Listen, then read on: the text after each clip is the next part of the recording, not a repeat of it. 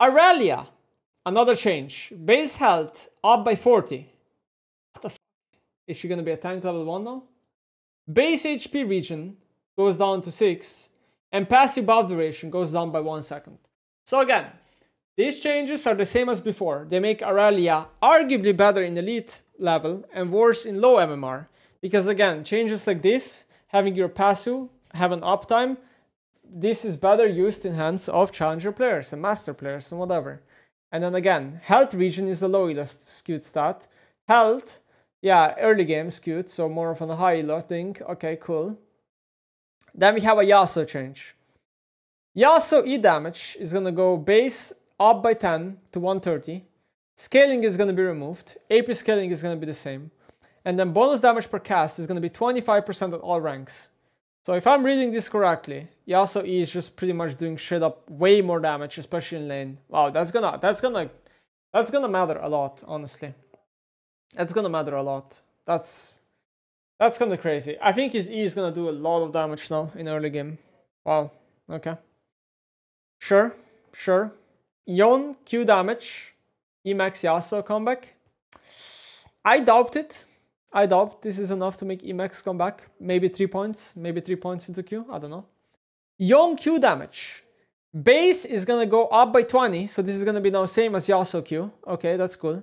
Total AD scaling is gonna go down by 5%. Crit modifier is gonna go down. This stacks with his passive. X 0.9 crit modifier. This means total AD scaling from crits is 147 to 140. Okay. So his crit modifier is going to be worse. I don't know if this crit modifier is the same as Yasuo's. I assume it's not. I assume Yasuo has a better one. Alright. W shield duration will go back to 1 second. So a while ago, Riot made it so his W shield duration was 1.5, because originally it was 1. And 1.5 shield duration on Yone W made it so Yone was basically just more brain dead to play, because he could block a lot of more damage, even though he would fuck up the timing, and he could like tank tower shots. Now this is gonna make a huge difference, because Yone will not even be able to like tank tower shots anymore that much. I mean this is gonna take a while for people to get used to again, back to the old version, but yeah, okay, interesting. This is a pretty big nerf. E cooldown is gonna go down by 4 seconds, which is, I don't know. I mean, early game centric buff, right? This is an ability max second. Probably this E buff is probably a little bit better on mid lane, to be fair. And then the R cooldown is gonna be 20 seconds more late game. What the f? I don't really know where we're going with Yone. So, okay, so the way I see this is, first 9 levels, the champion is better. Unless maybe this is a little bit worse, but still, you get more AD. At level 9, you have a bigger spike now. Unless maybe this is a little bit worse, but still, you get more AD. At level 9, you have a bigger spike now.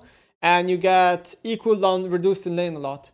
But then mid to late game, he's probably just worse, right?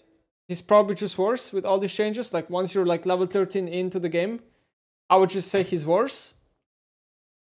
So honestly, I don't really know where we're going with these Yone changes. We have Zat. What the fuck is Riot doing to Zat? Base damage on Q is going up to 240. What the fuck are they smoking? Are they retarded? Are they stupid? Base AD scaling down by 10%. I don't know why they do this, man. I don't know why they do this. It should be the opposite, man. You should give him a better scale and less base damage. Incentivize that. Promote him to snowball so he uses gold better. Like, I hate it. This type of changes just make it so Zat players buy their own shield, AFK at tower, get like level 9, and then they're like 30 CS down 1v1, and then they fucking all in you, and they just kill you. Like, what is this? What is this? E cooldown is gonna be 4 seconds at all ranks. So I guess this incentivizes Zat to max W second a bit more. E cost is gonna go up by 10. Okay, so that's definitely gonna matter because Zat can have energy issues. Especially if he doesn't combo well and especially without a blue. And then the R cooldown is also gonna be up by 20 in late game. Wow, Riot is making a lot of these champions have long cooldowns in late game. That is interesting. That is interesting. I mean, actually, this makes it so he's a little bit more reliant on maybe buying Aksha Mark. But yeah. Overall, I mean, are these buffs to the champion? I would say also the E gets... The E random, also I forgot to read this, like the E randomly just gets like free damage also. I don't know, to me this looked like buffs. Like Q is just better, E is just straight up better. Like what? This has to be buffs. Like maybe it's gonna take some time for people to get used to 10 more energy and whatever, but come on, this just has to be buffs. Like what? What is this? Bro, Zad's ban rate is gonna go up to 90% or what?